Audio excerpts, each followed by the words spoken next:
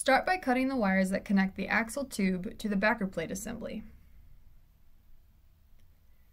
Then, strip off the ends of the old wires coming out of the axle beam, as well as the ends of the new wire being used to replace it. Be sure that 16-gauge wire is used for the replacement on this procedure.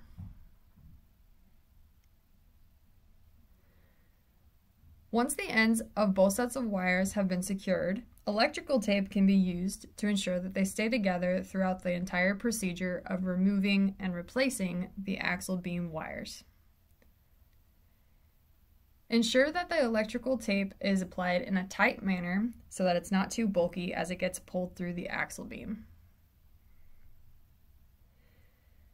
On the opposite side of the beam, cut the wires in the same manner as previously done.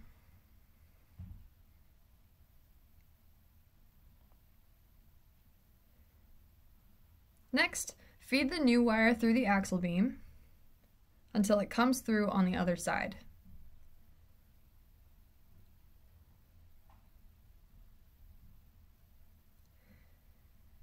Once enough excess wire is coming out of the tube, cut off the old axle beam wiring.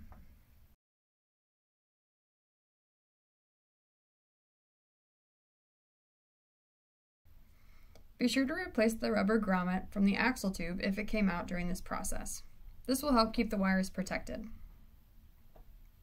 Now it's time to reconnect the axle tube wires to the backer plate assembly wires. New connectors will be needed for this part of the process.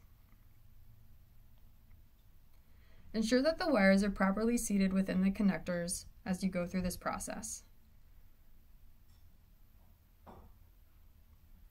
It's also important to ensure that the connector is clamped down so that all the wires have a proper connection.